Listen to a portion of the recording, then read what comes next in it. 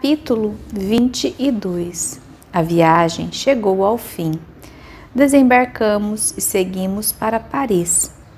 Pude então verificar que abusara bastante das minhas forças e que era preciso descansar antes de continuar a jornada.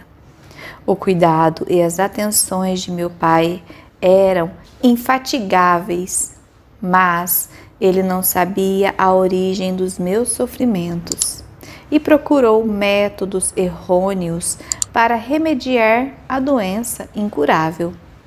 Ele queria que procurasse diversão na sociedade.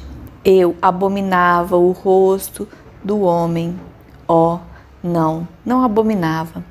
Eram meus irmãos, meus semelhantes, e era de minha natureza amar e desejar o bem do próximo. Mas não me sentia com direito à sua convivência. Tinha desencadeado um inimigo entre eles para derramar seu sangue e deleitar-se com seus gemidos. Como haveriam todos eles de execrar-me se soubesse de minha obra demoníaca e dos crimes a que eu dera origem? Meu pai cedeu finalmente ao desejo de evitar a sociedade e se esforçou para banir meu desespero. Às vezes, ele pensava que eu sentia profundamente a degradação de ser obrigado a responder a uma acusação de um crime hediondo, e se esforçava para me provar a futilidade do orgulho. Pobre de mim, meu pai, dizia-lhe eu, como me conhece tão pouco? Que motivos de orgulho poderia ter um infeliz como eu? Justine, a infeliz Justine, sofreu a mesma acusação e era inocente como eu. Mas ela morreu e fui eu que causei. William, Justine e Henry, foi por minhas mãos que eles partiram. Meu pai, durante minha prisão, mais de uma vez ouvira de mim essa afirmação. Quando assim me acusava, ele ficava confuso, como se esperasse uma explicação.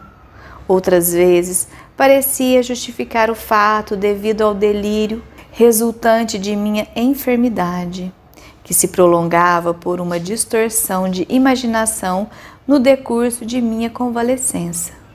Evitava a explicação e mantive um silêncio contínuo em relação ao monstro que criei. A circunstância de poder ser tomado por louco também colaborava para minha determinação de não falar sobre o assunto. Mas, além disso, não conseguiria revelar um segredo que encheria meu ouvinte de consternação e causaria medo e horror anormal. Restava-me, portanto, abrir mão da simpatia e solidariedade, para mim uma ardente aspiração, que meu desabafo, o relato da verdade, me pudesse acarretar.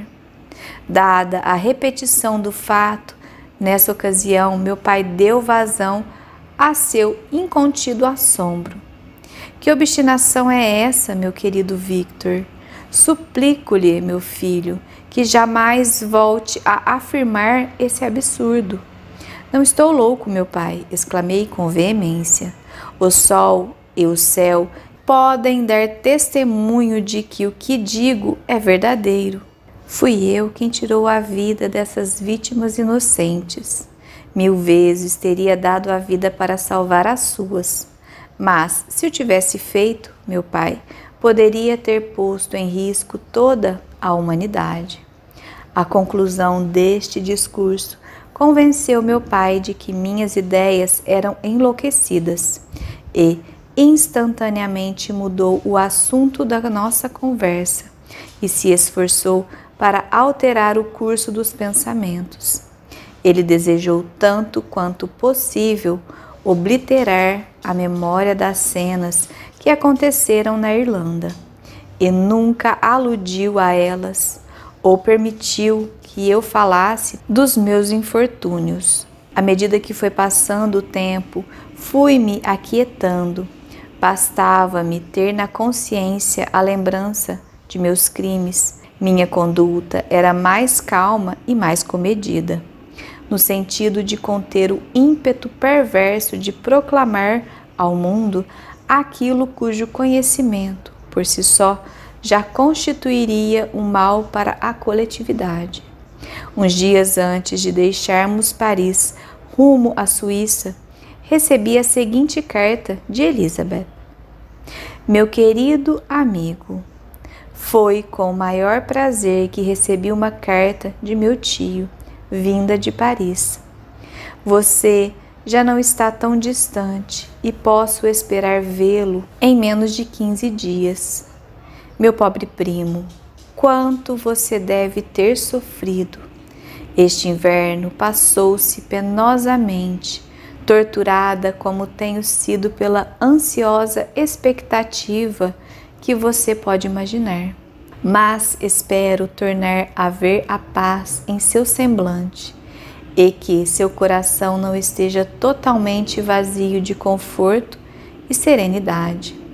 Receio, todavia, que ainda persistam os sentimentos que o tornavam infelizes há um ano, ou que se tenham tornado mais intensos.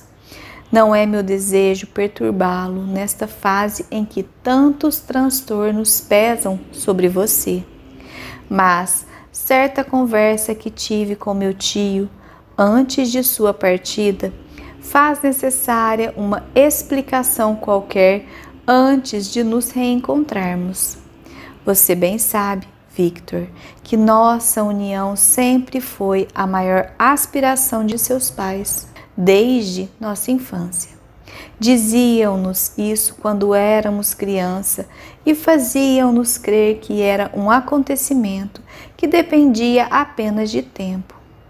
Éramos companheiros de brincadeiras afetuosas durante a infância, queridos e valorizados amigos à medida que fomos crescendo. Mas, como irmão e irmã, muitas vezes nutrem uma afeição viva um pelo outro, sem desejar mais união íntima. Não pode ser esse também o nosso caso? Diga-me, querido Victor, responda-me, eu te conjuro por nossa felicidade mútua, com a verdade simples. Você ama outra pessoa? Você tem viajado, conhecido muita gente, passou vários anos de sua vida na universidade. E confesso-lhe, meu amigo, que quando o vi no outono passado tão infeliz, buscando sempre a solidão, longe da companhia de todas as criaturas, não pude deixar de pensar que você admitisse nossa ligação apenas como o cumprimento de um compromisso de honra e o desejo de satisfazer a aspiração de seus pais. Isso, todavia, me parece injusto e sem razão. Confesso-lhe que só você está presente em meus sonhos de um futuro feliz. Mas é pensando na sua felicidade, tanto quanto na minha, que lhe declaro que nosso casamento me faria eternamente infeliz. Até mesmo agora choro em pensar que, esmagado como está por toda sorte de infortúnios, ainda tenha de sacrificar pela palavra de honra a esperança do amor e da felicidade que o fariam voltar a ser o que foi. Eu que tenho um carinho tão desinteressado por você, posso aumentar suas misérias 10 vezes por ser um obstáculo aos seus desejos. Ah, Victor, esteja certo de que sua prima e companheira de diversões tem por você um amor sincero o bastante para não admitir tal suposição. Seja feliz, meu amigo, e se você me atender neste único pedido, fique bem e que nada na terra terá o poder de interromper minha tranquilidade. Não deixe esta carta perturbá-lo. Não responda amanhã, nem depois, nem antes de sua chegada. se isso lhe puder causar qualquer mágoa. Meu tio me dará notícias de sua saúde, e se eu vir um sorriso que seja em seus lábios, quando nos encontrarmos, causado por este ou qualquer outro de meus atos, terei alcançado a suprema felicidade. Elizabeth Lavenza. Esta carta reviveu na minha memória o que havia esquecido antes, a ameaça do monstro. Estarei presente à sua noite de núpcias. Tal era a minha sentença, e naquela noite o monstro empregaria todas as artes para destruir-me e arrancar-me do vislumbre de felicidade que prometia em parte para consolar meus sofrimentos. Naquela noite ele tinha determinado consumar seus crimes com minha morte. Que assim fosse, pois, uma luta de morte por certo se travaria então, na qual, se fosse vitorioso, seu poder sobre mim estaria acabado e encontraria a paz. Se ele fosse vencido, seria um homem livre. Livre?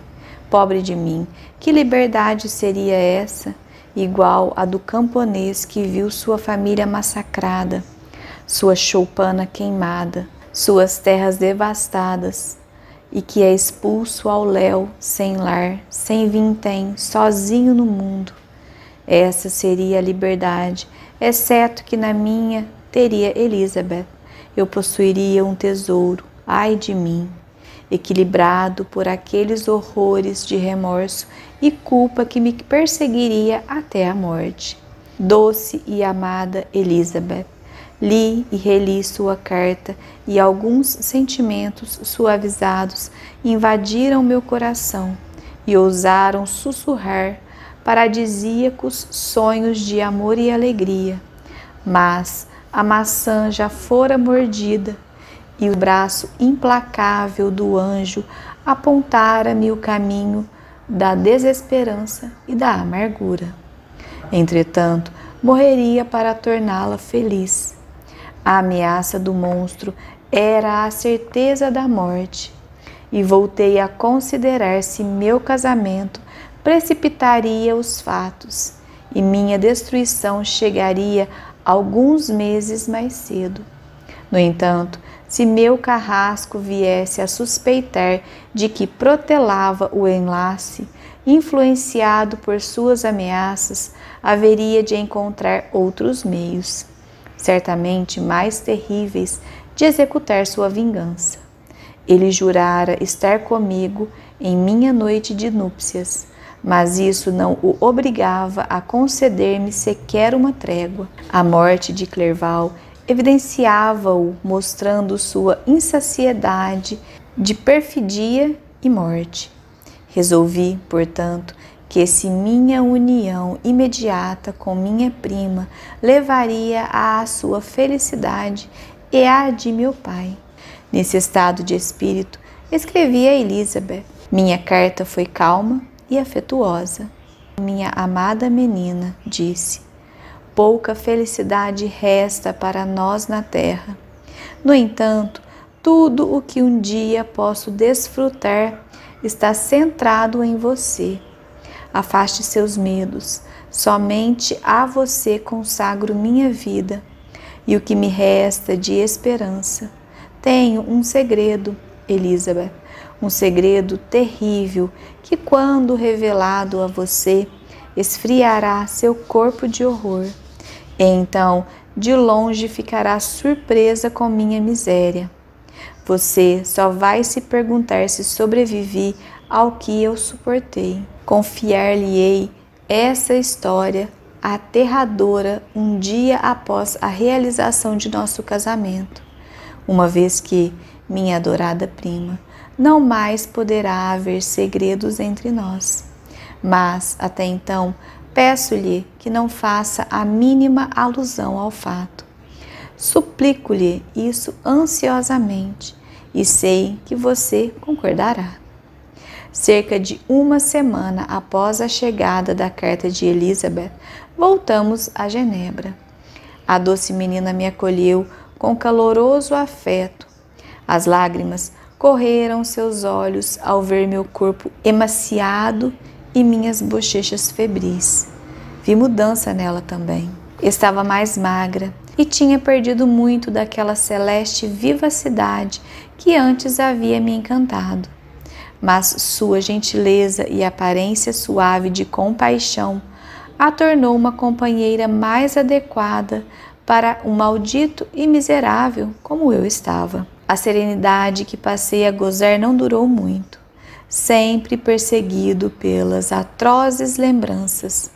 Ora era tomado de acessos de ira e insânia, ora ficava sentado imóvel por longo tempo, sem querer ver nem falar com ninguém.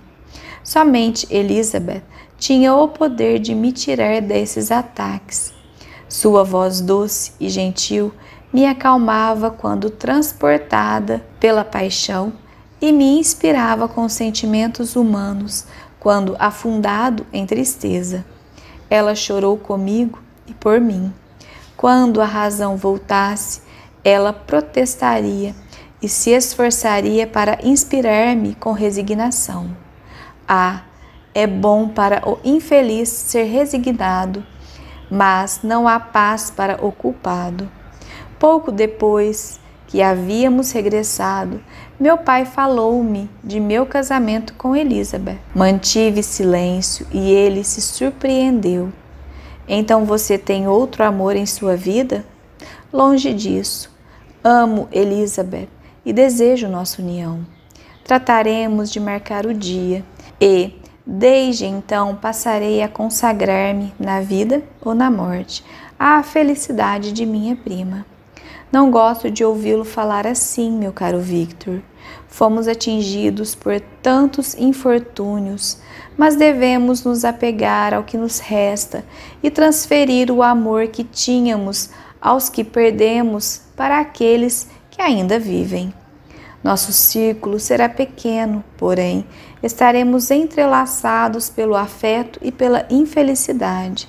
Dia virá em que o tempo há de curar suas feridas, e então haverá novos e queridos entes para tomar lugar daqueles de quem fomos tão cruelmente apartados.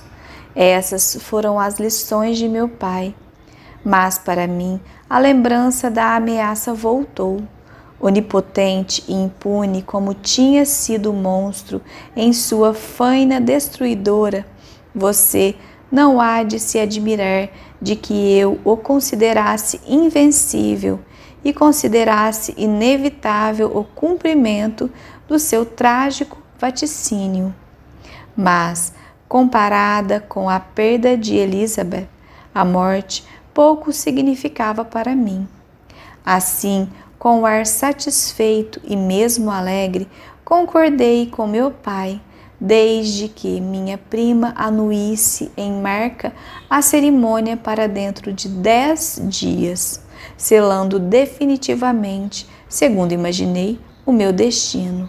Bom Deus, se por um instante tivesse pensado qual seria a intenção do meu inimigo, teria me banido para sempre de meu país de origem, vagando como um proscrito pela face da terra, em vez de ter consentido nesse malfadado casamento. O monstro, porém, como dotado de poderes mágicos, usara a faculdade de ocultar-me seus reais desígnios e, quando pensava que preparava apenas a minha própria morte, seu objetivo voltava-se para uma vítima muito mais querida. À medida que o período fixado para o nosso casamento se aproximava, fosse a partir de covardia ou sentimento profético, senti meu coração afundar dentro de mim. Mas escondi meus sentimentos com uma aparência de hilaridade que trouxe sorrisos e alegrias para o semblante de meu pai, à exceção de Elizabeth, cuja percepção arguta e sempre atenta era difícil enganar. Ela ansiava por nossa união com um contentamento plácido, não sem um pouco de medo, que de repente se dissiparia em um sonho e não deixaria rastros, e sim um pesar profundo e eterno. Fizeram-se os preparativos para o casamento. Recebemos visitas de congratulações e todos pareciam contentes. Tentava abstrair-me de minha preocupação, acompanhando com aparente interesse os planos e disposições de meu pai. Graças à sua mediação, uma parte da herança de Elizabeth lhe fora restituída por parte do governo austríaco. Cabia-lhe uma pequena propriedade às margens do lago de Como.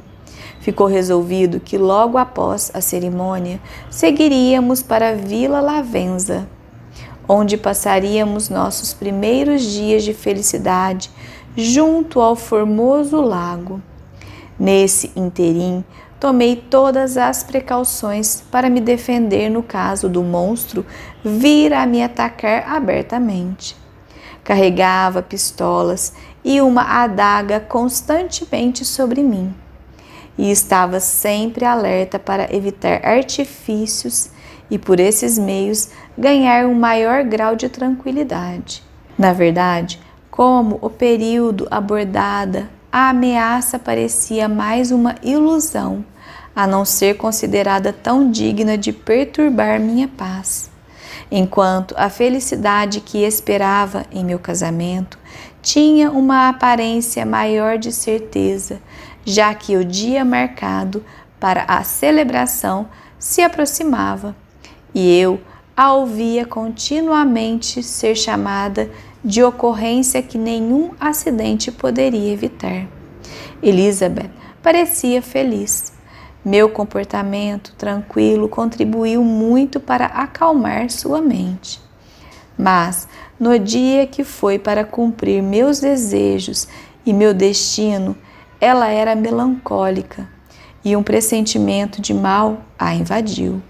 Talvez ela também tenha pensado no terrível segredo que tinha prometido lhe revelar no dia seguinte. Meu pai estava, entretanto, muito feliz e apenas reconheceu na melancolia de sua sobrinha a timidez de uma noiva. Após a celebração do ato, nossa casa se encheu de convidados, ficando acertado que Elizabeth e eu começaríamos nossa viagem por via fluvial, dormindo aquela noite em Evian e prosseguindo jornada no dia seguinte. O tempo estava lindo, o vento favorável. A alegria das pessoas parecia transportar-se à própria natureza por ocasião de nossa festiva despedida. Esses foram os últimos momentos de felicidade da minha vida. Seguíamos ligeiro. O sol era quente, mas abrigávamo-nos de seus raios sob uma espécie de dócil, enquanto nos deliciávamos com a beleza do cenário.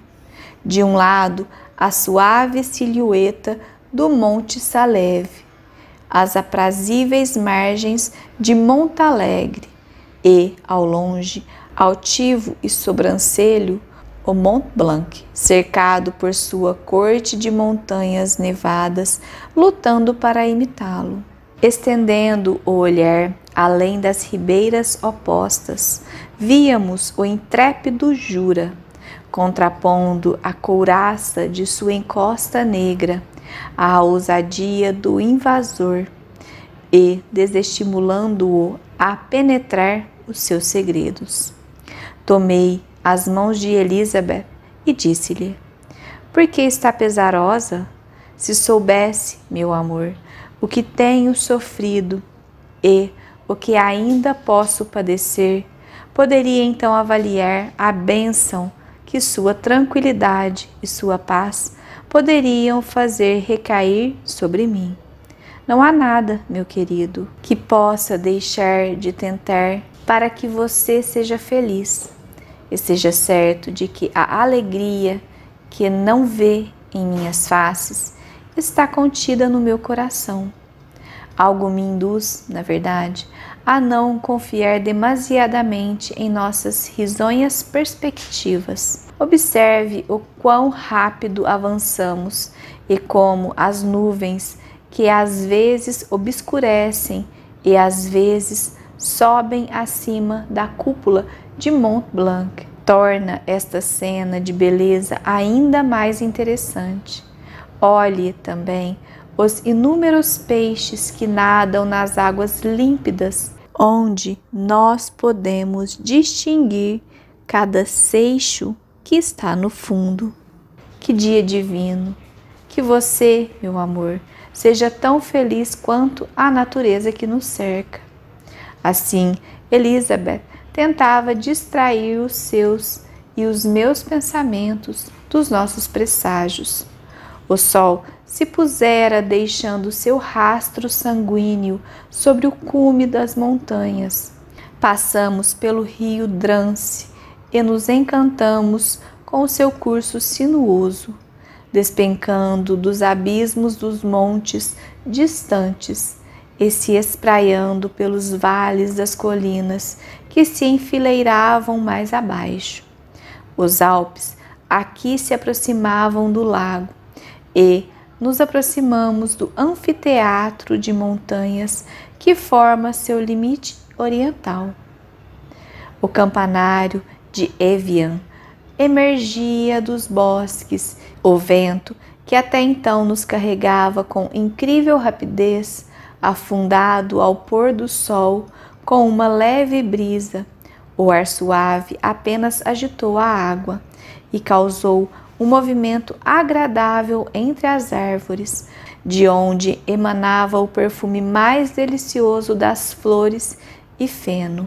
O sol afundou no horizonte quando pousamos, e quando toquei a costa, senti aqueles cuidados e medos reviverem que logo me envolveriam e se agarrariam para sempre. Capítulo 23. Eram 8 horas quando desembarcamos.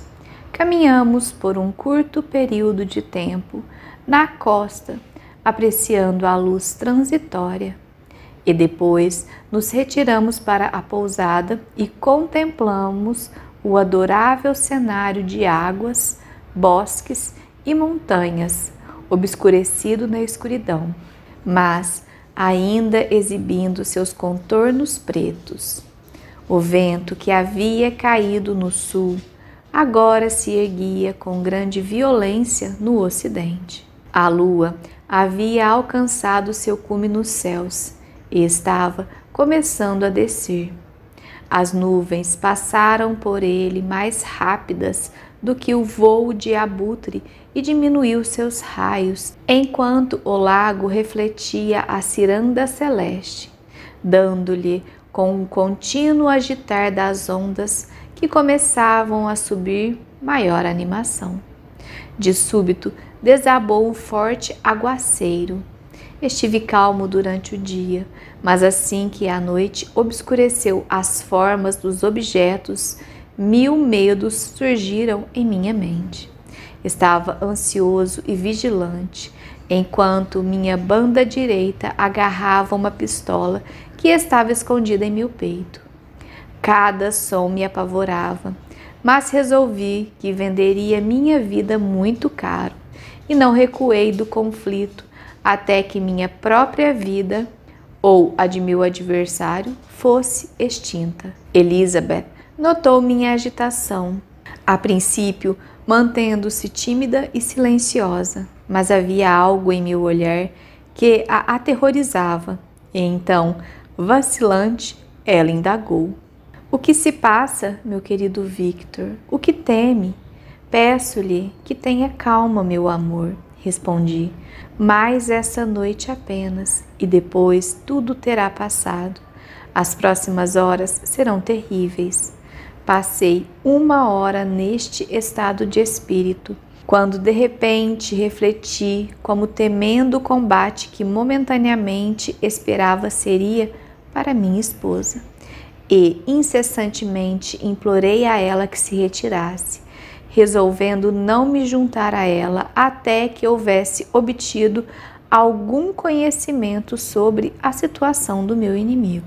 Ela me deixou e continuei algum tempo andando para cima e para baixo nas passagens da casa, inspecionando todos os cantos que podiam oferecer um esconderijo para o meu adversário, mas não descobri nenhum vestígio dele, e fui começando a conjecturar que algum acaso feliz interveio para impedir a execução de suas ameaças, quando de repente ouvi um grito terrível e estridente.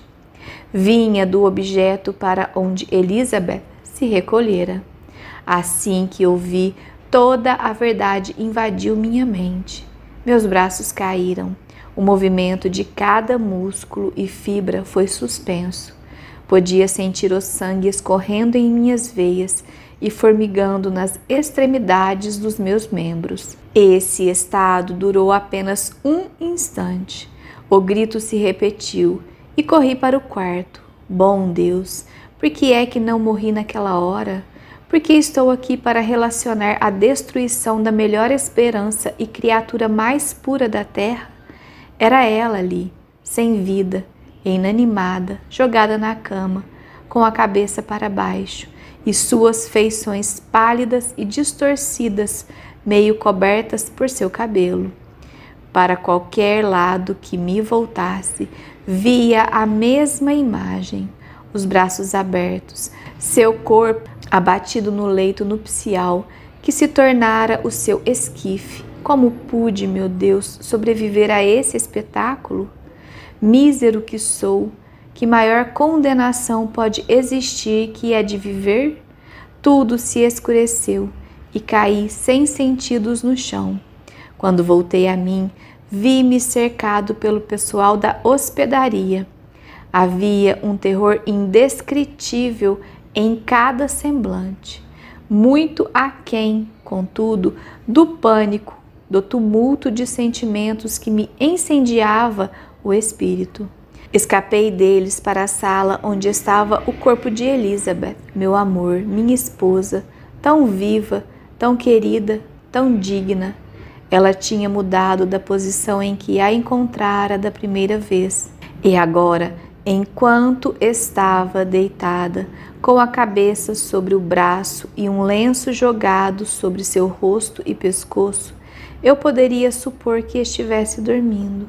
Corri em sua direção e a abracei com ardor, mas o langor mortal e a frieza dos membros me disseram que o que agora segurava em meus braços havia deixado de ser Elizabeth, a quem eu amava e estimava. A marca do aperto do monstro estava em seu pescoço e a respiração havia parado.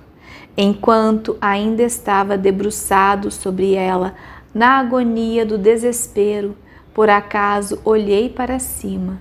As janelas da sala já haviam sido escurecidas e senti uma espécie de pânico ao ver a luz amarela pálida da lua iluminar o quarto. As venezianas foram abertas e, com uma sensação de horror a não ser descrito, vi na janela aberta uma figura horrível e abominável.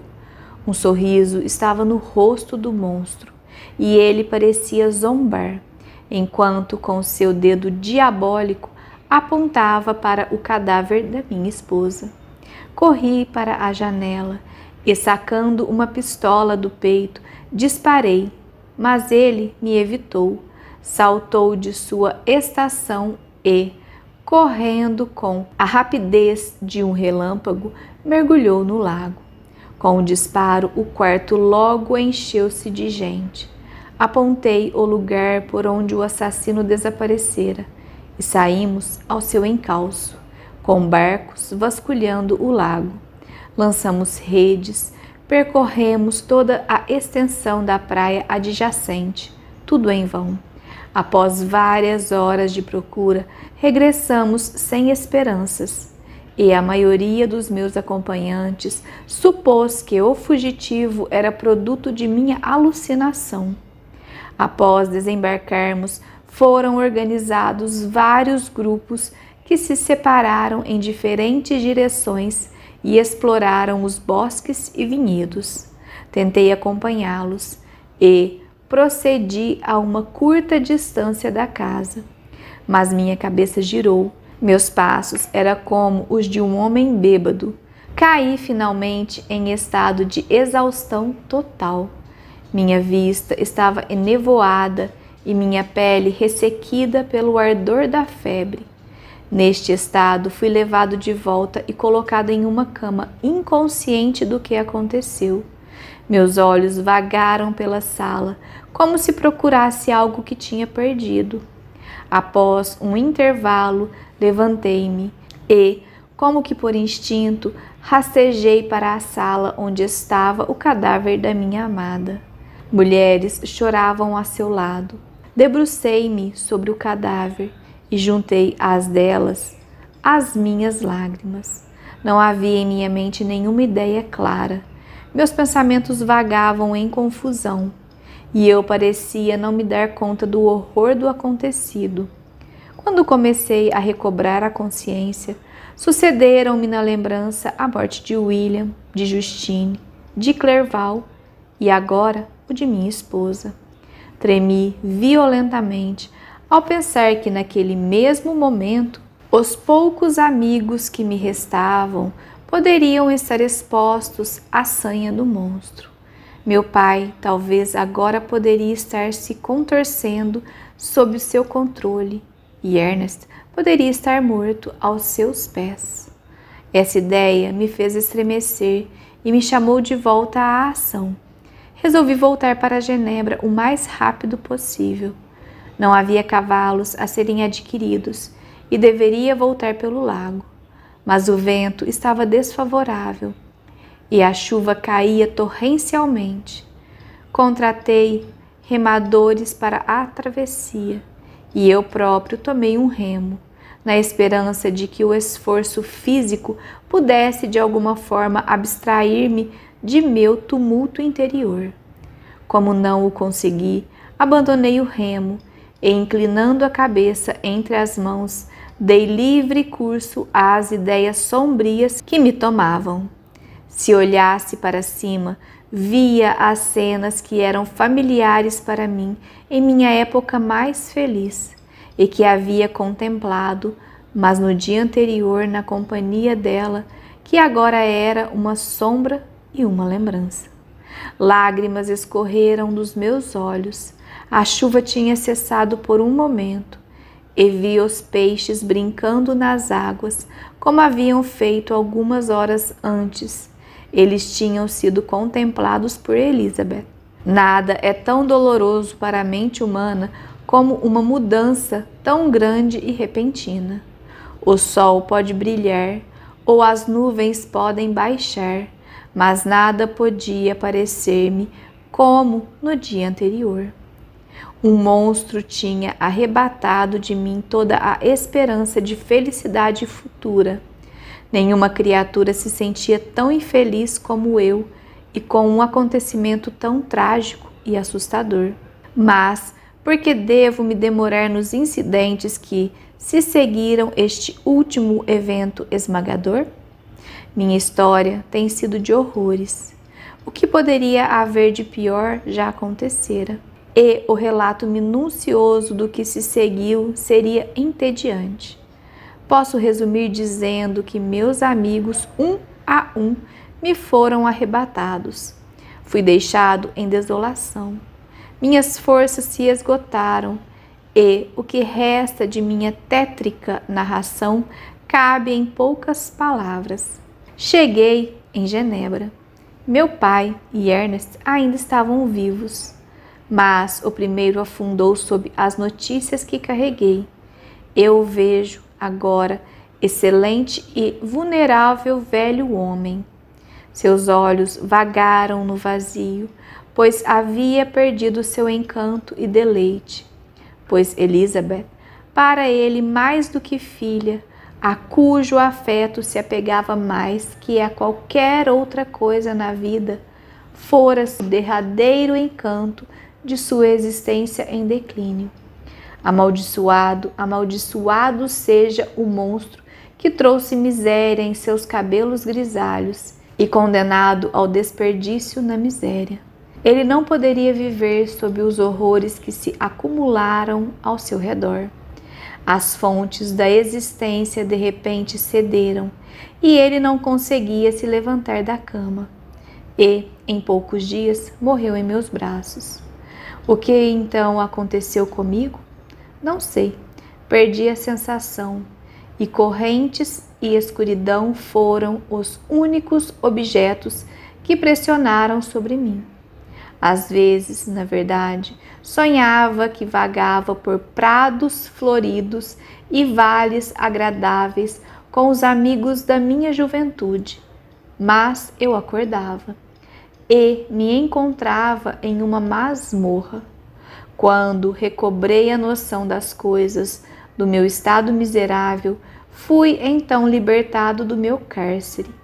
Em verdade, vim a saber, tendo passado por louco, a cela solitária fora minha morada durante muitos meses. A liberdade, no entanto, tinha sido um presente inútil para mim, se não tivesse, ao despertar a razão, e ao mesmo tempo despertado para a vingança. Enquanto a memória das passadas agruras me oprimia, passei a concentrar-me em sua causa. O monstro, o ignominioso monstro que eu lançara no mundo para destruir-me. Ao pensar nele, via-me tomado por violenta fúria, e o que aspirava era tê-lo ao meu alcance para fazer recair sobre sua cabeça maldita todo o peso da minha vingança. Nem meu ódio por muito tempo se limitou a desejos inúteis. Comecei a refletir sobre os melhores meios de protegê-lo. E para este propósito, cerca de um mês depois da minha libertação, dirigi-me a um juiz criminal da cidade e disse-lhe que eu tinha uma acusação a fazer e que conhecia o destruidor da minha família e que exigia que ele exercesse toda a sua autoridade para a apreensão do criminoso. Esteja certo, Senhor, disse ele, de que nenhum esforço será poupado de minha parte para encontrar o bandido. Obrigado, respondi. Peço-lhe, pois, que ouça o depoimento que tenho a fazer. É de fato uma história tão estranha que recearia não merecer crédito de Vossa Excelência. Não fossem as circunstâncias que comprovam irrefutavelmente sua veracidade. A história está muito conectada para ser confundida com um sonho e não tenho motivo para a falsidade. A maneira como assim me dirigi a ele era impressionante, mas calmo. Havia formado em meu coração uma resolução para perseguir meu destruidor até a morte. E este propósito acalmou minha agonia. E por um intervalo me reconciliou com a vida.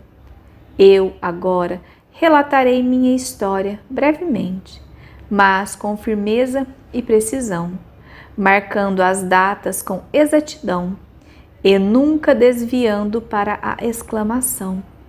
O magistrado pareceu a princípio perfeitamente incrédulo, mas conforme continuei, ficou mais atento e interessado. Eu ouvia às vezes estremecer com horror, em outras uma surpresa animada, sem mistura e descrença em seu semblante. Depois que a concluí, acrescentei: esse, o ser que acuso e para cuja captura e punição solicito todo o seu empenho, o que de resto penso ser seu dever de magistrado, é uma imposição dos seus sentimentos de homem. Tais expressões causaram sensível alteração na fisionomia e nas disposições do juiz. Ele ouvira minha história com essa espécie vaga de fé que se dá ao relato de espíritos e coisas sobrenaturais, Mas, quando foi instado a agir oficialmente, recuperou o ar de incredulidade. Respondeu, porém, polidamente: eu, de boa vontade, lhe proporcionaria todo o auxílio possível para alcançar seu objetivo. Mas a criatura de quem o Senhor fala parece dotada de poderes que tornaria improfícuos todos os meus esforços. Quem pode seguir um animal que pode atravessar o mar de gelo, habitar cavernas e antros onde nenhum homem se aventuraria a se intrometer? Além disso, alguns meses decorreram desde a comissão de seus crimes, e ninguém pode conjecturar em que lugar ele vagou, ou em que região ele pode agora habitar. Não duvido que ele vagueie pelas proximidades do lugar onde moro, e, se de fato buscou refúgio nos Alpes, pode ser caçado e morto como um animal predador. Mas percebo seus pensamentos. Vossa Excelência não dá crédito à minha narrativa e não pretende perseguir meu inimigo para puni-lo como merece. Enquanto eu falava, a raiva brilhou em meus olhos e o magistrado foi intimidado. O senhor está enganado, retrucou ele. Esforçar-me-ei no que esteja a meu alcance para capturar o monstro, e fique certo de que ele terá uma punição à altura dos seus crimes. Mas receio pelas próprias faculdades que o Senhor lhe atribui que isso venha a ser impossível. E assim, embora venha a ser tomadas as medidas adequadas, convém que se prepare para uma decepção. Isso está fora de questão, mas tudo quanto posso dizer será de pouca valia. Minha vingança não lhe importa e não lhe cabe considerá-la. No entanto, embora reconheça que ela é uma distorção, confesso que é a devoradora e única paixão da minha alma. Minha raiva é indescritível quando reflito que o monstro que liberei na sociedade ainda existe. Se você recusar minha justa exigência, tenho apenas um recurso e irei me dedicar, seja em minha vida ou morte, para sua destruição. Havia um frenesi em minha atitude e tremia de agitação ao dizer isso. É algo semelhante à altiva obstinação que se atribuía aos mártires dos tempos idos. Mas para um magistrado genebrino, mais afeito às outras tendências, que não se ocupar de coisas que demandavam devoção e heroísmo, tal elevação de espírito tinha a aparência de loucura. Ele se esforçava para me acalmar, como uma ama faz com uma criança, e deu por puro delírio o meu relato. Num ímpeto, bradei: como és ignorante, homem, em tua pretensa sabedoria! Cala-te, que não sabes o que dizes. Deixei bruscamente o local enraivecido e perturbado e recolhi para pensar sobre algum outro meio de agir. Capítulo 24. Minha situação atual era aquela em que todo pensamento voluntário era engolido e perdido. Fui levado pela fúria e a vingança moldou meus sentimentos e me permitiu ser calculista e calmo em períodos quando, ao contrário, delírio ou morte teriam sido minha porção. Minha primeira resolução foi deixar Genebra para sempre. Nada mais me prendia ali. Pelo contrário, meu país que amava ao tempo em que era feliz e fui amado em minha adversidade, me tornara odioso.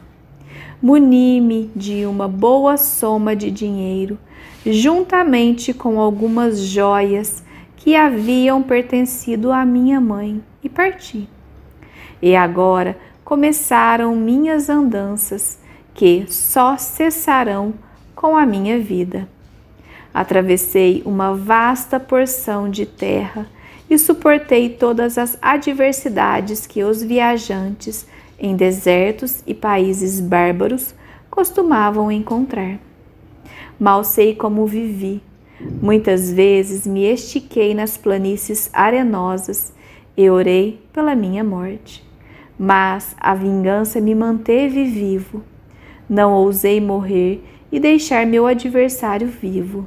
Quando deixei Genebra, meu primeiro trabalho foi para obter alguma pista pela qual pudesse rastrear os passos do meu inimigo diabólico.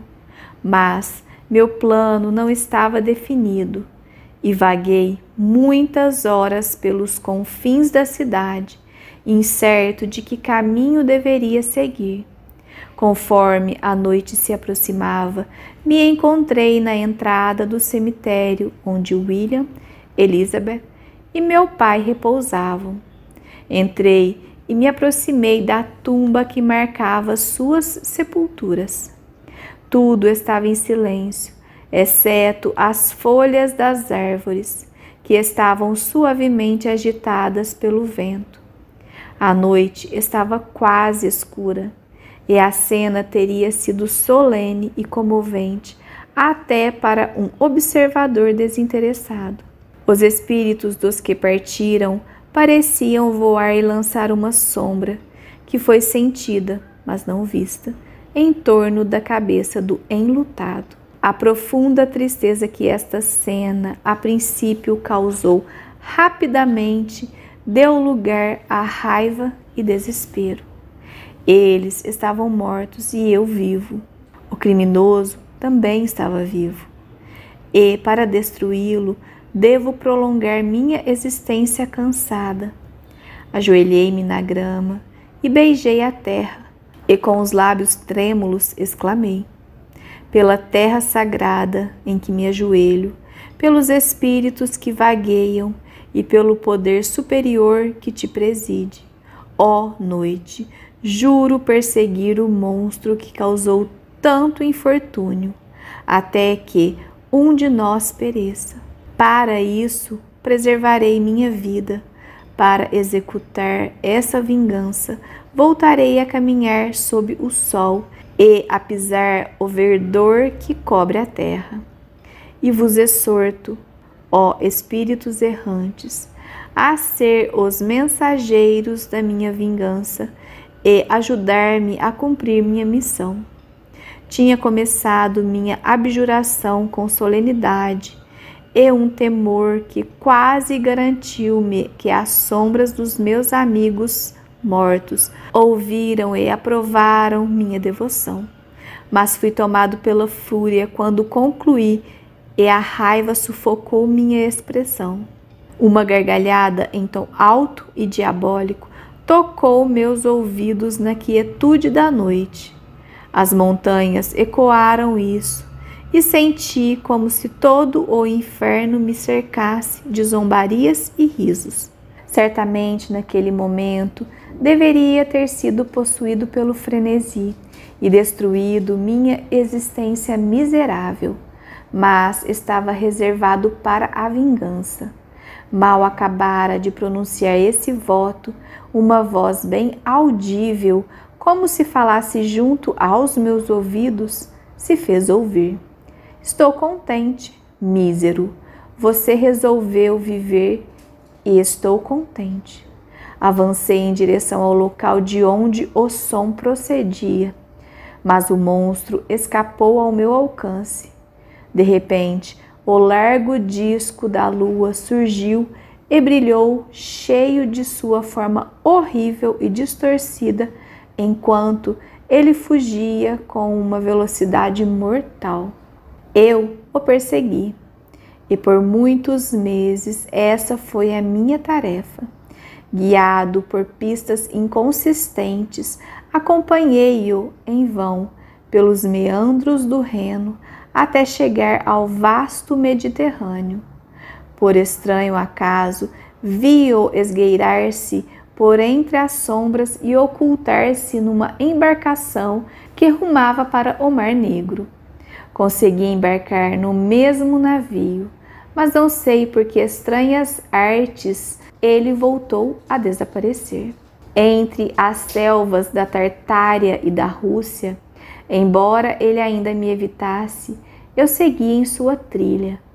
Às vezes, os camponeses, assustados com essa aparição horrível, me informavam de seu caminho. Às vezes, ele mesmo, que temia que, se eu perdesse todo o seu rastro, me desesperaria e morreria. A neve desceu na minha cabeça e vi a impressão de seu enorme passo na planície branca. Frio, desejo e fadiga foram as menores dores que eu estava destinado. Fui amaldiçoado por algum monstro e carregava comigo o inferno eterno. Ainda assim, um espírito bom seguia e dirigia meus passos. E quando eu murmurava, de repente me libertava de dificuldades aparentemente intransponíveis. Algumas vezes, quando vencido pela fome e afundado na exaustão, a natureza preparava um repasto para mim que me restaurava e inspirava a continuar. Não duvido nada que tenha sido colocada lá pelos espíritos que convoquei para me ajudar. Muitas vezes, quando tudo estava seco, o céu sem nuvens, e ficava com muita sede, uma ligeira nuvem banhava o céu e derramava as poucas gotas que me fazia reviver. Eu seguia tanto quanto possível os cursos dos rios, mas o monstro fazia por evitá-los, por ser nas proximidades deles que geralmente havia aglomeração de gente. Em outros locais, onde raramente era visto um ser humano, subsistia com a carne de animais selvagens que encontrava pelo caminho. Dispunha de dinheiro e onde houvesse aldeões, distribuía-o, conquistando assim sua amizade. Acontecia também de trazer comigo um pouco de comida que havia caçado, que, depois de tomar uma pequena parte, sempre apresentava para aqueles que me forneciam o fogo e utensílios para cozinhar. Era, pelo visto, uma vida de extremos sacrifícios e apenas no sono encontrava tranquilidade.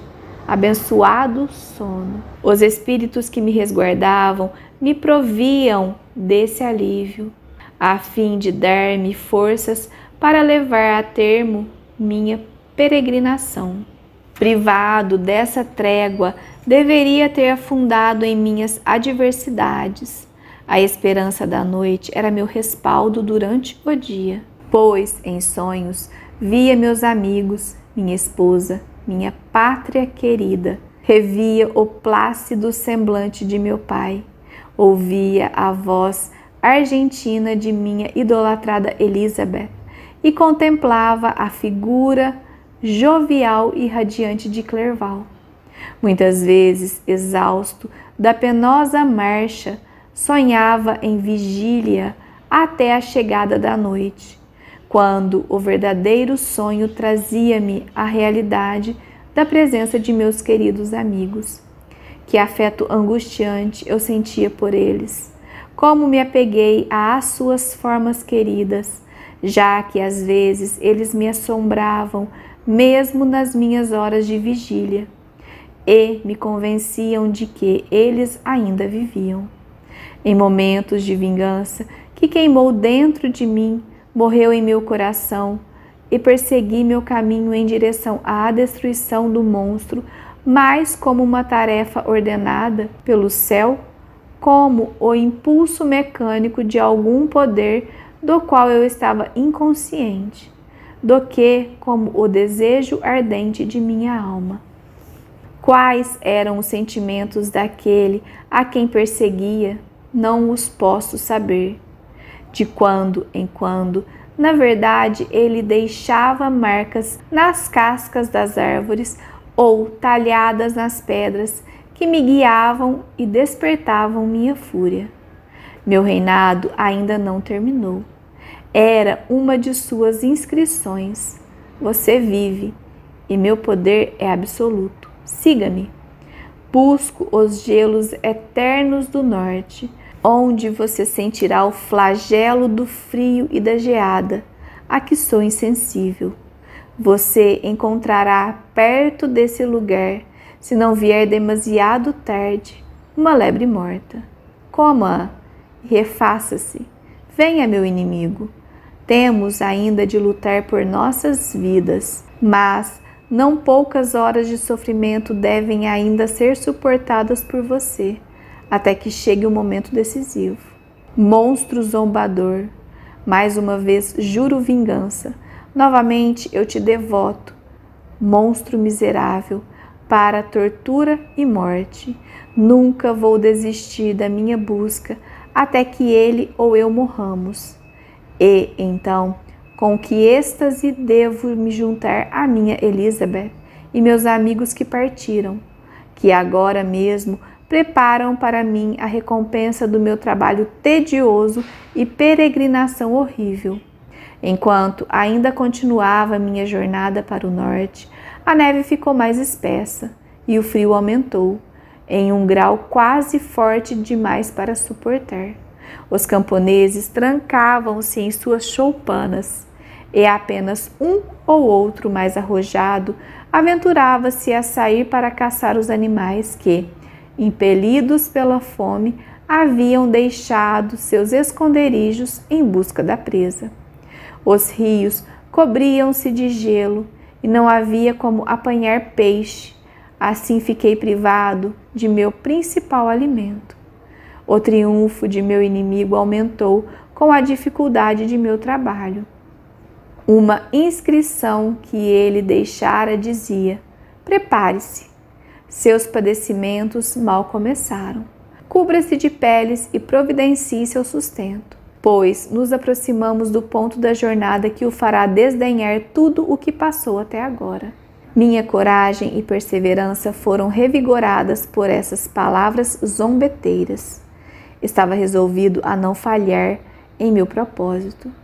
E, apelando ao céu para me apoiar, continuei com fervor inabalável para atravessar desertos imensos até o oceano surgir, traçando o limite extremo do horizonte. Que diferença dos mares do sul, eternamente azuis, coberto de gelo, distinguia-se da terra apenas por sua extrema aspereza e selvageria. Ao deparar desde as colinas da Ásia com o Mediterrâneo, os gregos saudaram com alegria o seu reencontro e o término de suas fadigas. Não chorei. Ajoelhei-me, porém, e dei graças a meu guia espiritual por me haver conduzido a salvo ao lugar onde esperava, apesar das zombarias do meu adversário, encontrá-lo e confrontar-me com ele. Algumas semanas antes desse período, conseguira arranjar um trenó e cães, o que me permitia atravessar os campos nevados com rapidez. Ignorava se o monstro possuía os mesmos recursos, mas verifiquei que, assim como antes, perdia terreno diariamente em sua perseguição. Agora ganhava distância contra ele, a tal ponto que, quando pela primeira vez avistei ao longe o oceano, ele me levava apenas à dianteira de um dia de jornada. Eu esperava interceptá-lo antes que tivesse tempo de atingir a margem. Encorajado, portanto, acelerei a marcha e em 2 dias chegava a um mísero vilarejo à beira-mar. Perguntei aos habitantes sobre a passagem do fugitivo e me deram informações preciosas. Um monstro gigantesco, disseram eles, chegara na noite anterior, armada de espingarda e muitas pistolas. pondo em fuga os habitantes de uma cabana isolada ante o medo de sua terrível aparência. Ele carregou o estoque de comida de inverno daquela gente e colocara-as num trenó puxado por uma matilha de cães que capturara. E, naquela mesma noite, para alívio dos aldeões apavorados, tinha partido. Tomara o rumo que não conduzia a terra alguma. E eles sabiam que o monstro seria rapidamente destruído com a ruptura do gelo e morreria de frio naquelas geleiras eternas. Ao ouvir essa informação, tive um acesso temporário de desespero. Ele me escapou e devo começar uma destrutiva e quase infinita jornada através do gelo montanhoso do oceano e em meio ao frio que poucos dos habitantes poderiam suportar por muito tempo. E que eu, nativo de um clima ensolarado, não tinha esperança de sobreviver. Ainda com a ideia de que o monstro deveria viver e ser triunfante, minha raiva e vingança voltaram. E, como uma maré poderosa, dominou todos os outros sentimentos.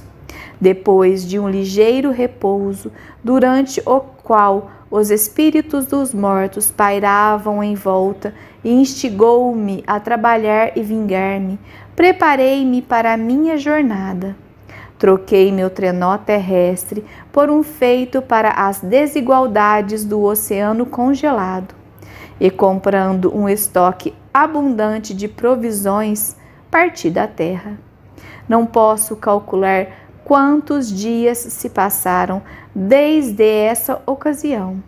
Só sei que suportei tantos tormentos que somente a obsessão da vitória final me tornava capaz de superar. Imensas e escarpadas montanhas de gelo frequentemente barravam-me a passagem e muitas vezes ouvi o estrondo das águas subpolares a ameaçar-me de destruição. Mas a geada voltou e tornou firmes os caminhos do mar. Pela quantidade de provisão que consumi, devo supor que passei 3 semanas nesta jornada. E a prolongação contínua de esperança, voltando ao coração, muitas vezes torcia gotas amargas de desânimo e tristeza em meus olhos. O desespero realmente quase garantiu sua presa. Eu logo deveria ter me afundado nessa miséria, uma vez depois que os pobres animais que me transportavam com um trabalho incrível chegaram ao cume de uma montanha de gelo inclinada e, um afundando, morreu de fadiga. Vi a extensão diante de mim com angústia, quando, de repente, meus olhos notaram uma mancha escura na planície sombria. Forcei minha visão para descobrir o que poderia ser e soltei um grito selvagem de êxtase quando distingui um trenó e as proporções distorcidas da figura muito conhecida que eu dirigia.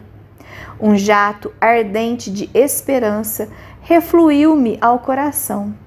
As lágrimas assomaram-me aos olhos, tolhendo-me por momentos a visão. Mas, ainda assim, minha visão era esmaecida pela queimação, e dando lugar às emoções que me oprimia, chorei alto. O momento, contudo, não permitia delongas, e as enxuguei para que não pudessem interceptar a visão que tinha do monstro.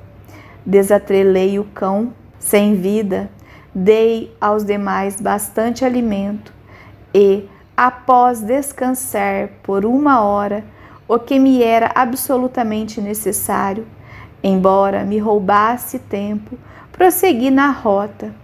O trenó do monstro continuava visível e não voltei a perdê-lo de vista, a não ser nos curtos momentos em que era ocultado à sua passagem, por uma ou outra pedra de gelo. Estava rapidamente ganhando distância, quando, depois de quase 2 dias de jornada, avistei meu inimigo a cerca de meia milha. Meu coração parecia saltar do peito e explodir de emoção. Mas agora, quando parecia quase ao alcance do meu inimigo, minhas esperanças eram extintas de repente. E eu perdia todos os rastros dele mais completamente do que eu tinha já feito antes. Um mar subterrâneo foi ouvido. O trovão de seu progresso, como as águas rolavam e aumentavam sob mim, tornando-se a cada momento mais sinistro e terrível. Continuei, mas em vão. O vento aumentou, o mar rugiu e, como com o poderoso choque de um terremoto, ele se dividiu e estalou com um som tremendo e avassalador. Em poucos minutos, um mar tumultuado rolou entre mim e meu inimigo, e fiquei à deriva em um pedaço de gelo espalhado, que ia continuamente diminuindo e assim preparando para mim uma morte horrível. Foram horas de um pavor indescritível. Vários dos meus cães morreram e estava prestes a afundar sob o acúmulo e a angústia quando avistei o seu navio ancorado, acenando-me com esperança de socorro e de vida. Não tinha ideia de que os navios já vieram tão ao norte e fiquei surpreso com a visão. Rapidamente, destruí uma parte do trenó para improvisar remos e assim consegui, com infinito esforço, colocar minha jangada ártica na direção do barco. Era meu intento permanecer à mercê dos mares antes de desistir de meu objetivo. Minha ideia era induzi-lo a fornecer-me um bote com o qual pudesse perseguir meu inimigo. Você reconheceu-me a bordo quando tinha chegado ao extremo de minhas forças e estava prestes a sucumbir, mas minha tarefa ainda não foi cumprida. Oh, quando meu espírito guia ao me conduzir ao monstro, permitirá o resto que tanto desejo, ou devo morrer e ele ainda viver? Se eu for, promete para mim, Walton, para que ele não escape, que você irá procurá-lo e satisfazer minha vingança em sua morte. Não me atrevo, contudo, a pedir-lhe que retome minha peregrinação, expondo-se às misérias que passei. Não sou tão egoísta, mas se depois que eu morrer, ele aparecer, se os espíritos justiceiros o conduzirem até você, jure que ele não viverá e não triunfará do rosário de amarguras que sofri. Ele é eloquente e persuasivo, e as palavras dele uma vez já tiveram poder sobre meu coração, mas não confie nele. Sua alma é tão infernal como sua forma, cheio de traição e malícia diabólica. Não o ouça. Invocar os nomes de William, Justine, Clerval, Elizabeth, meu pai, e do miserável Victor, e enfie sua espada em seu coração. Meu espírito estará vagando por perto, ele guiará o aço.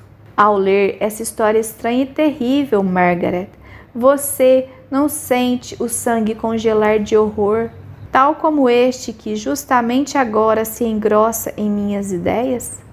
Várias vezes, presa de súbita agonia, ele não podia continuar o seu relato. Em outras ocasiões, sua voz entrecortada, porém penetrante, tinha dificuldade em pronunciar as palavras trespassadas de angústia. Seus olhos, lindos e adoráveis, estavam agora iluminados com indignação. agora subjugado à tristeza abatida e apagado em miséria infinita.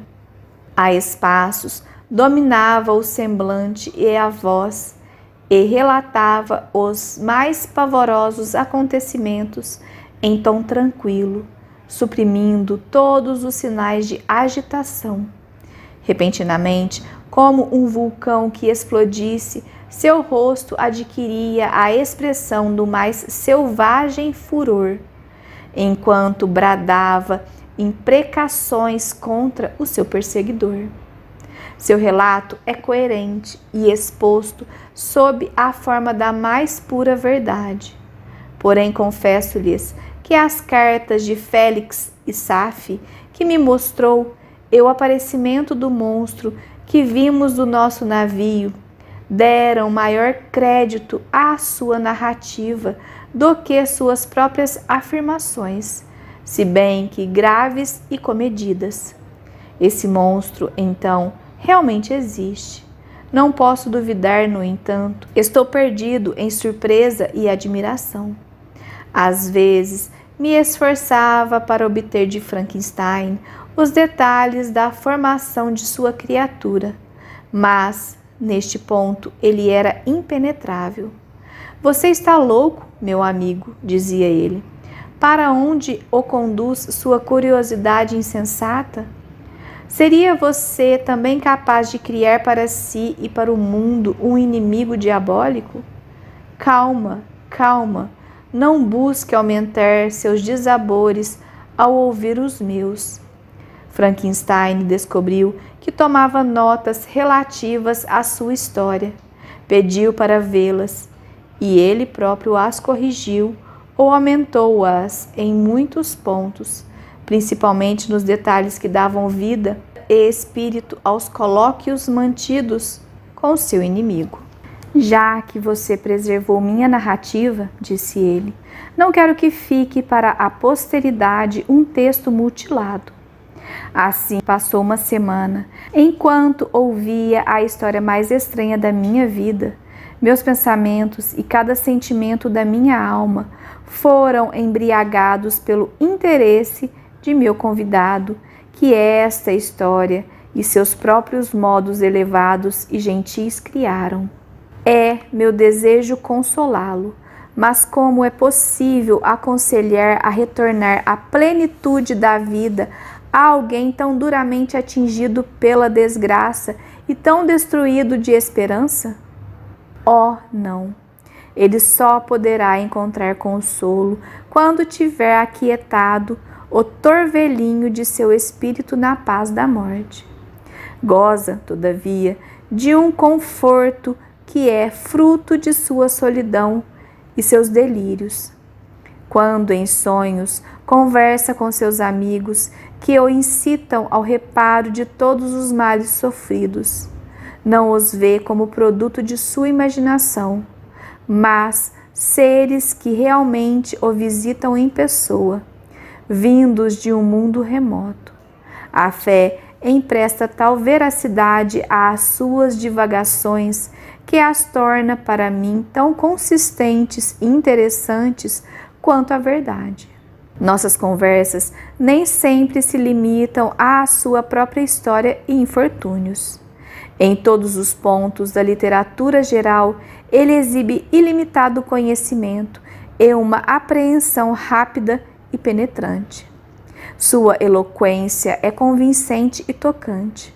Frequentemente sou levado às lágrimas quando relata um incidente patético ou expressa ilações de piedade e amor.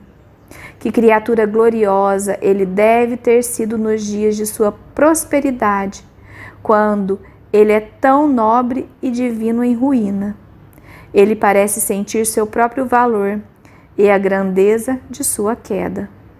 Quando mais jovem, disse ele, me julgava fadado a algum grande empreendimento.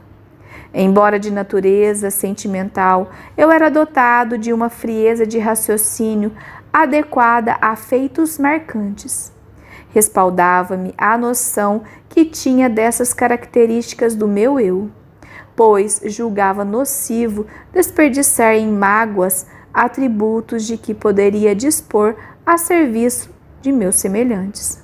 Quando refletia na obra que ultimara transcendente, como era a criação de um animal sensível e racional, eu não me classificava no rol dos comuns. Mas este pensamento, que me apoiou no início da minha carreira, agora serve apenas para me mergulhar ainda mais na poeira.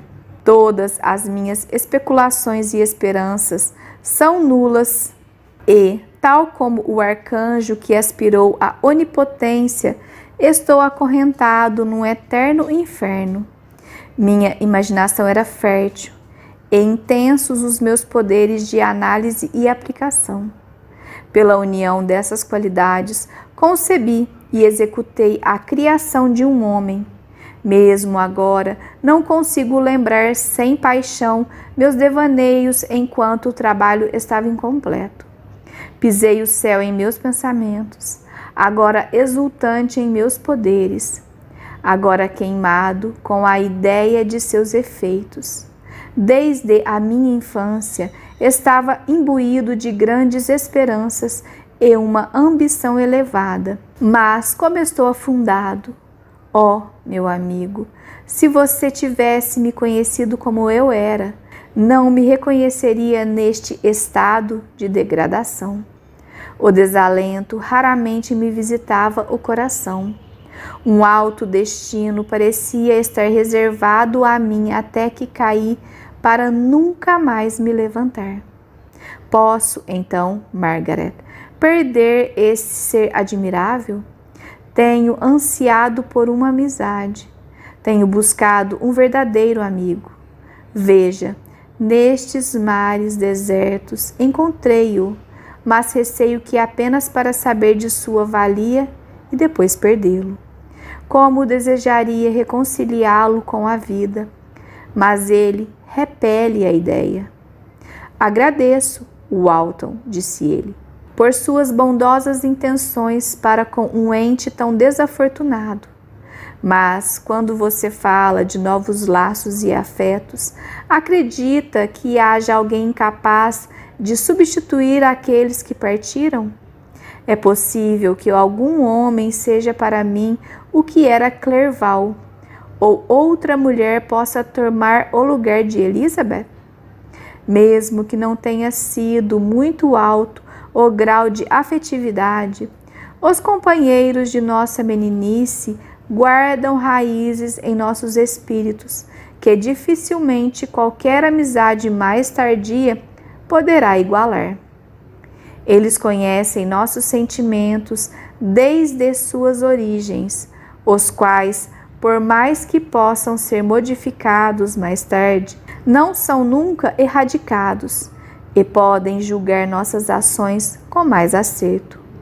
Uma irmã ou um irmão jamais podem, a não ser que os sinais tenham se manifestado desde cedo, atribuir a outros pensamentos ou ações desacertadas, ao passo que um amigo, por maior que seja sua estima, pode levantar suspeitas.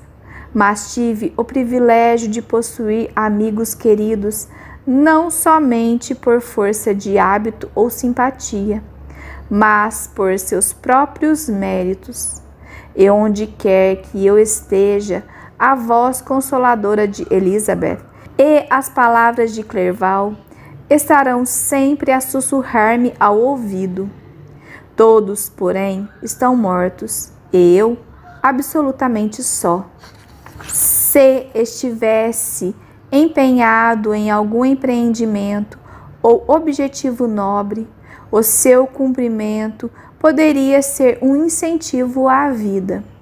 Mas meu destino se resume em destruir o ser a que dei existência. Depois de cumpri-lo, poderei morrer. Carta 5. Continuação das cartas de Walton à sua irmã. 2 de setembro.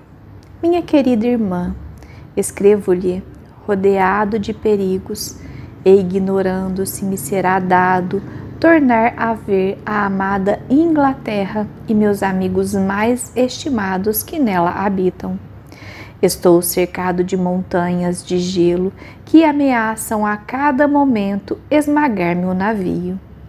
Os bravos indivíduos que persuadi a ser meus companheiros pedem-me ajuda, sem que eu nada possa fazer por eles.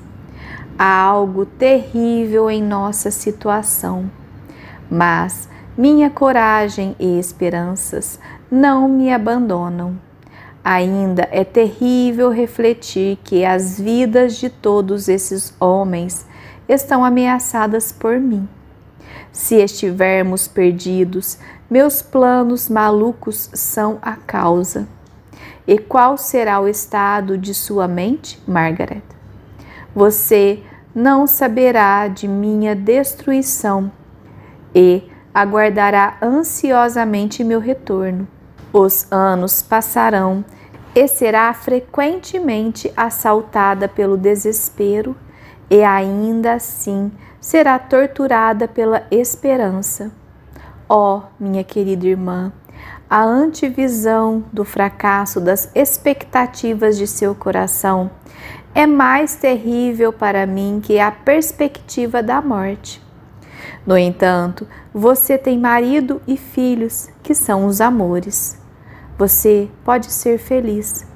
Que os céus a abençoe e que assim seja. Meu inconsolável hóspede olha-me com a mais terna compaixão. Se esforça por manter vivas minhas esperanças e fala-me como se a vida fosse um dom que ele apreciasse. Relembra-me que muitos outros navegadores que tentaram vencer estes mares passaram por iguais dificuldades e, apesar de meu desalento, tenta animar-me. Até os marinheiros sentem o poder de sua eloquência. Quando fala, os homens se animam. Toca-lhes os brios e os faz acreditar que estas montanhas de gelo são montículos de terra que irão desmoronar ante a resolução do homem. Mas essas incitações têm efeito transitório. Cada dia de expectativa aumenta o terror dos tripulantes e quase receio o motim provocado por esse desespero. 5 de setembro. Acaba de passar-se uma cena tão excepcional que, embora seja muito pouco provável que estas observações cheguem até você, ainda assim não posso deixar de registrá-la. Continuamos bloqueados pelas montanhas de gelo, ainda em iminente perigo de sermos esmagados por elas. O frio é excessivo e muitos dos meus infelizes companheiros já encontraram a morte neste cenário de desolação. A saúde de Frankenstein vem declinando dia a dia. Um fogo febril ainda brilha em seus olhos, mas está esgotado e, ao menor esforço, volta ao seu estado de morte aparente. Mencionei em minha última carta que receava um motim. Esta manhã, enquanto estava sentado observando o lívido semblante do meu amigo, de olhos cerrados e com membros pendentes e inertes, fui surpreendido por meia dúzia de marinheiros que queriam entrar na cabine. O líder dirigiu-me a palavra. Disse-me que ele e seus companheiros haviam sido escolhidos pelos outros para virem em comissão até mim e fazer-me um pedido que, com justiça, não me seria possível negar. Estávamos cercados de gelo e provavelmente jamais escaparíamos, mas eles receavam que, se o gelo viesse a ceder, abrindo-nos passagem, eu insistisse em prosseguir minha viagem e expô-los novamente aos perigos que estávamos enfrentando. Exigiam, pois, que eu assumisse o compromisso de voltar ao rumo sul, caso o navio ficasse livre. Aquilo perturbou-me. Não havia perdido as esperanças, nem admitira ainda a ideia de voltar quando o navio estivesse livre. Ser-me-ia facultado e justo, no entanto, recusar tal solicitação? Hesitei antes de responder, quando Frankenstein, que a princípio estivera em silêncio e parecia impossibilitado de atentar para o que se dizia, mexeu-se em seu beliche. Seus olhos cintilavam e seu rosto adquiriu momentânea coloração de vigor. Voltando-se para os homens, falou: que querem dizer? Que exigem de seu capitão? Não chamam esta expedição de gloriosa? E por que gloriosa? Não porque o caminho fosse fácil e suave como no mar meridional, mas porque era cheio de horrores e perigos, porque cada incidente exigia coragem e força para ser superado, porque o perigo e a morte a cercavam e lhes competia desafiá-los e vencê-los. Por isso, era gloriosa a expedição. Depois disso, vocês seriam recebidos como benfeitores da espécie humana. Seus nomes, citados como bravos, que enfrentaram a morte pela honra e em benefício da humanidade.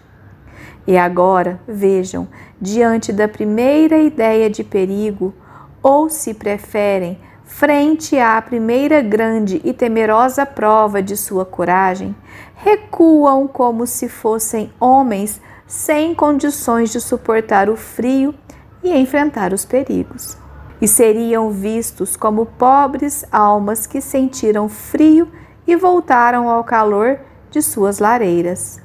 Não se uniram a esta empresa para arrastar seu capitão à vergonha de um fracasso, nem para dar uma demonstração de covardia. Sejam homens, ou mais do que homens, sejam fiéis a seus propósitos e rijos como a rocha. Este gelo não é feito do material que seus corações podem ser. Isto é mutável e não pode resistir a você se você disser que não. Não retornem para suas famílias com o estigma da desgraça marcado em suas sobrancelhas. Retorne como heróis que lutam e que não viraram as costas aos seus inimigos. Ele falou com modulações de voz que acompanhavam os sentimentos que expressava, com tal convicção e com olhos tão plenos que não se há de admirar que esses homens tenham sido tocados por suas palavras. Olharam uns para os outros e nenhum deles foi capaz de responder. Eu falei, disse-lhes que se retirassem e considerassem o que tinham ouvido, que não os conduziria mais ao norte, mas esperava que com a reflexão lhes recuperaria a coragem. Retiraram-se e voltei para meu amigo, mas ele estava mergulhado em torpor, semi-morto. Não sei como terminará tudo isto, mas preferiria morrer a regressar na vergonha, sem cumprir meu objetivo. Receio, todavia, que este seja o meu destino. Não sei até que ponto meus homens, sem o amparo de ideias de glória e honra, poderão voluntariamente suportar todos os sofrimentos. 7 de setembro. A sorte será lançada. Consenti em voltar se não formos destruídos. Portanto, minhas esperanças são destruídas pela covardia e indecisão. Volto ignorante e desapontado. Requer mais filosofia do que possuo para suportar essa injustiça com paciência. 12 de setembro. Acabou-se. Estou voltando para a Inglaterra. Perdi minhas esperanças de utilidade e glória. Perdi meu amigo. Mas não desesperarei e tentarei contar-lhe, minha querida irmã, esses amargos episódios, embora vá sendo arrastado pelo mar e pelo vento rumo à Inglaterra e ao seu reencontro também. A 9 de setembro, o gelo começou a deslocar-se e estrondos formidáveis foram ouvidos à distância, enquanto as ilhas se fendiam e se espalhavam, fragmentadas em todas as direções. Estivemos na iminência do mais grave perigo, porém, como nada podíamos fazer, passei a concentrar minha atenção em meu infeliz hóspede, que piorou a ponto de ter de ficar acamado definitivamente. O gelo rompeu-se à nossa retaguarda, sendo impelido vigorosamente para o norte. Soprou uma brisa do oeste e, ao 11º dia, a passagem rumo ao sul ficou inteiramente livre. Quando a tripulação o notou, e vendo aparentemente assegurado o regresso ao país natal, irrompeu em vivas de tumultuosa alegria. Frankenstein, que cochilava, despertou e indagou a causa do tumulto.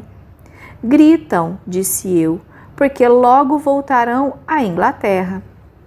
Então você realmente volta? Não há alternativa. Não posso opor-me ao que solicitam, nem tenho o direito de expô-los a novos perigos. Tenho de voltar. Faça-o se quiser, mas não irei. Você pode desistir do seu intento, mas o meu é uma imposição do céu. Estou fraco, mas por certo os espíritos que me assistem hão de proporcionar-me energia suficiente. Ao dizê-lo, tentou erguer-se do leito, mas o esforço foi excessivo. Tombou inanimado. Muito tempo se passou até que se refizesse, e pensei que sua vida tivesse se extinguido de tudo. Por fim, abriu os olhos, respirava a custo e não podia falar. O médico de bordo deu-lhe uma poção e mandou que o deixássemos em repouso. Entre mentes, comunicou-me que meu amigo certamente tinha poucas horas de vida. Estava dada a sua sentença, e só me restava lamentar e ter paciência. Sentei-me junto de sua cama, velando-o.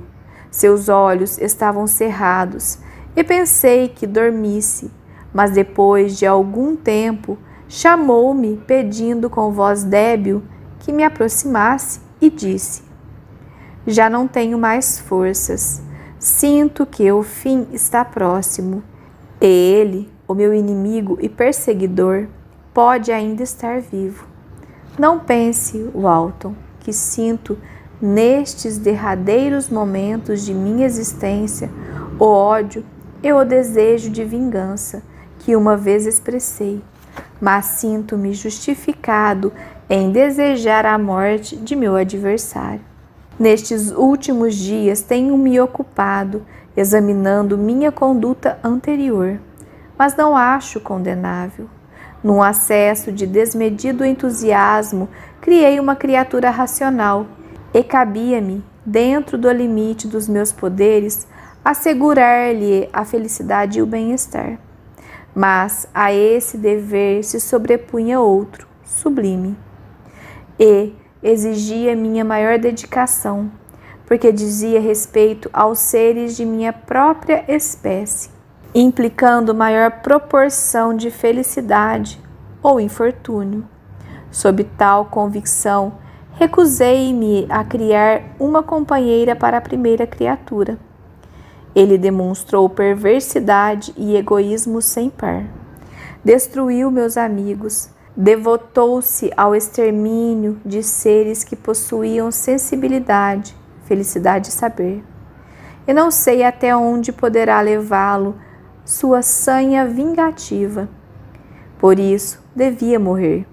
Cabia a mim a tarefa de dar fim a ele, mas fracassei. Quando pedi a você que tomasse a si minha missão inacabada, fui levado por impulsos egoístas e condenáveis. Mas renovo agora o pedido à luz da razão e do bem. No entanto, não posso pedir-lhe que renuncie ao seu país e amigos para cumprir essa tarefa. E agora que você está voltando para a Inglaterra, terá pouca chance de se encontrar com ele. Mas a consideração desses pontos e o equilíbrio entre o que você pode estimar, seus deveres, deixo para você. Meu julgamento e ideias já estão perturbados pela aproximação da morte. Não me atrevo a pedir que você faça o que acho certo, pois ainda posso ser enganado pela paixão. Perturba-me, continuou, o fato de que a sobrevivência do monstro signifique a continuidade do mal. Contudo, estes momentos finais são talvez os únicos de felicidade que gozei desde muitos anos. A imagem dos entes queridos flutua ante meus olhos e apresso-me em abraçá-los. Adeus, Walton. Busque a felicidade num viver tranquilo e evite ser dominado pela ambição, mesmo que seja essa aparentemente construtiva de distinguir-se no campo da ciência e dos descobrimentos. Mas por que falo isto? Na verdade, se me arruinei nessas esperanças, pode ser que outro seja bem-sucedido. Sua voz foi se enfraquecendo enquanto falava, até que, esgotado pelo esforço, mergulhou num silêncio. Cerca de meia hora depois, tentou falar de novo, mas não conseguiu. Apertou-me a mão e seus olhos se fecharam para sempre, enquanto um meigo sorriso permanecia em seus lábios. Que comentário posso eu fazer, Margaret, sobre a extinção desse ser maravilhoso? Que palavras lhe podem expressar a profundidade da minha dor? Minhas lágrimas fluem, a nuvem de indizível decepção em meu espírito. Mas estou a caminho da Inglaterra e pode ser que aí encontre consolo. Sou interrompido. O que esses sons pressagiam? É meia-noite. A brisa sopra suave e o relógio no convés mal se move. Novamente, existe um som de voz humana, porém rouca. Vem da cabana, onde os restos mortais de Frankenstein ainda estão. Devo levantar e examinar. Boa noite, minha irmã. Senhor, que cena acaba de ocorrer. Ainda me sinto atordoado de lembrá-la. Não sei se terei capacidade para contar-lhe, porém meu relato seria incompleto sem essa catástrofe final. Entrei na cabine, onde estava o corpo de meu malfadado amigo. Sobre ele se debruçava uma figura que não encontro palavras para descrever. De estatura gigantesca, mas rudimentar e disforme nas suas proporções, debruçado sobre o caixão, seu rosto se ocultava sob a vasta cabeleira em desalinho. Mas a mão descomunal estava estendida, de cor e aparência que lembram a de uma múmia. Quando me ouviu aproximar-me, cessou as lamentações que estava proferindo e saltou para a janela. Jamais contemplei uma visão tão horrenda quanto o seu rosto. Levei involuntariamente as mãos aos olhos e fiquei atônito, indeciso sobre o que fazer frente ao destruidor. Ordenei-lhe que ficasse. Ele estacou, olhou-me pasmado, voltou-se de novo para a imagem sem vida de seu criador, parecendo ignorar minha presença, enquanto seus traços e gestos adquiriam uma expressão de fúria e incontida revolta. Esta também é minha vítima, exclamou. Na sua morte está a consumação dos meus crimes. A sequência miserável de minha existência está ligada ao fim. Ó Frankenstein, ser generoso e devotado a si mesmo? De que serve agora pedir o teu perdão? Eu, que te destruí irremediavelmente, destruindo a todos os que amavas. Ele está imóvel e rígido, não pode responder-me. Sua voz parecia sufocada, e meus primeiros impulsos, que sugeriam para mim o dever de obedecer ao pedido moribundo do meu amigo, de destruir seu inimigo, estava agora suspenso por uma mistura de curiosidade e compaixão.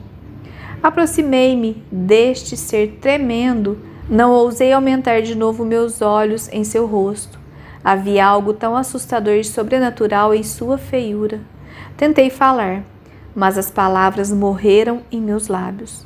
O monstro continuou a proferir autocensuras selvagens e incoerentes, amaldiçoando a si próprio. Por fim, aproveitando uma pausa da torrente de suas imprecações, venci minha indecisão e dirigi-me a ele. De nada vale agora o seu arrependimento. Se tivesse ouvido a voz da consciência e os ditames do remorso antes de ter prosseguido em sua vingança diabólica, Frankenstein ainda estaria vivo. E acaso estava eu alheio à agonia e ao remorso? Retrucou o monstro. Ele prosseguiu, apontando para o cadáver. Não sofreu a agonia da morte, nem uma infinita parcela da angústia que padeci durante o lento processo de sua execução. Eu era impelido por um egoísmo aterrador, enquanto meu coração estava cheio de remorso. Você pensa, talvez, que os gemidos de Clerval pudessem ser música aos meus ouvidos? Fui criado para o amor e para a piedade, e quando, cruelmente desviado pela maldade e pela injúria, atirei-me ao mal, meu coração sentiu, como nem mesmo você é incapaz de imaginar, a tortura dessa mudança. Depois da morte de Clerval, voltei para a Suíça deprimido e agoniado. Tinha pena de Frankenstein e horror e asco de mim mesmo. Mas, quando descobri que ele, o autor, a um só tempo, de minha existência e de seu próprio infortúnio, via abrir-se o seu caminho para a felicidade, enquanto eu acumulava agruras e desalento sobre mim, quando ouvi buscar o consolo de sentimentos e prazeres que a mim eram negados para todo o sempre, então o ressentimento e a inveja se apossaram de mim e me instilaram o veneno da vingança. Rememorei minha ameaça e resolvi que ela seria cumprida. Sabia que estava semeando minha própria desgraça, mas eu era escravo, não senhor, de um impulso irreprimível. Tinha alijado de mim todo o sentimento. O mal passou a ser minha razão de ser. Eis que agora tudo chega ao término. Eis aí minha derradeira vítima. Recordando as palavras de Frankenstein sobre seus recursos de eloquência e persuasão, reprimi minha tendência a deixar-me influenciar por suas expressões de arrependimento. E, olhando para o cadáver de meu amigo, senti reacender minha indignação. Miserável, disse eu, é tarde para que venha deplorar a desolação que foi sua obra. Você ateia um facho num monte de casas, e quando elas estão consumidas, senta-se entre as ruínas e lamenta a derrocada. Monstro hipócrita, se esse que você deplora estivesse ainda vivo, continuaria sendo objeto de sua abjeta vingança. O que você sente não é piedade. Lamenta apenas que a vítima de sua perversidade tenha sido retirada do seu alcance. Não, não é isso, interrompeu a criatura. Admito que minhas ações passadas não estimulam qualquer boa impressão a meu respeito, mas não procuro quem compartilhe de meu infortúnio. Sei que jamais poderei encontrar piedade. Quando pela primeira vez a busquei, era dos meus sentimentos de solidariedade, dos meus anseios de afeto e compreensão, da minha inclinação para o bem que esperava que alguém compartilhasse. Mas agora que a virtude se tornou para mim uma sombra e a felicidade e o afeto se convertem no mais penoso e abominável desespero, onde buscar e de quem esperar simpatia? Contento-me em sofrer sozinho. Sei que, quando morrer, a abominação e o opróbrio pesarão sobre minha memória. Outrora, alimentei esperanças de encontrar seres que, perdoando minha forma exterior, me amariam pelas qualidades morais que eu pudesse contrapor a ela. Acalentei-me de elevados pensamentos de honra e devoção, mas agora o crime me degradou à condição do animal mais vil. Quando relembro a cadeia das minhas iniquidades, não posso crer que sou a mesma criatura cujos pensamentos eram antes repletos de sublimidade e de visões do bem. Mas é justamente assim. O anjo decaído torna-se demônio. Entretanto, mesmo aquele inimigo de Deus e do homem tinha amigos e seguidores. Eu sou sozinho. Você que chama Frankenstein de seu amigo parece ter um conhecimento dos meus crimes e seus infortúnios. Mas, nos detalhes que ele deu a você, ele não conseguiu resumir as horas e meses de sofrimento que suportei. Não há injustiça nisso? Devo ser tido como o único criminoso quando todo o gênero humano também pecou contra mim? Por que você não odeia Félix, que expulsou seu amigo? Por que não condena o camponês que tentou destruir o salvador de sua filha? Não, são seres virtuosos e imaculados. Eu, miserável e abandonado, sou a escória. Até agora meu sangue ferve com as memórias dessa injustiça. Tirei vidas de criaturas amáveis e inocentes, que nem mesmo sabiam da minha existência. Lancei meu Criador, digno em todos os sentidos do amor e admiração dos homens, aos meandros da total ruína. Aqui está ele, pálido e gelado. Por mais execrado que eu seja, nada iguala o desprezo que sinto por mim mesmo. Não sinta medo de que eu ainda venha a ser instrumento de futuros males. Meu trabalho está quase completo, mas estará definitivamente consumada com o meu próprio fim. Não pense que demorarei a executar esse sacrifício. Buscarei o ponto mais extremo do globo.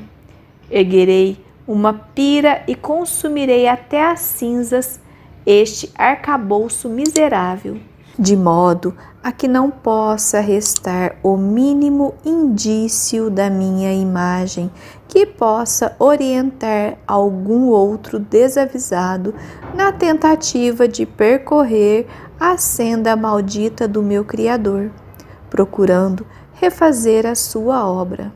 Adeus. Deixo-o, e com você o último ser da espécie humana a quem estes olhos jamais irão ver. Adeus, Frankenstein.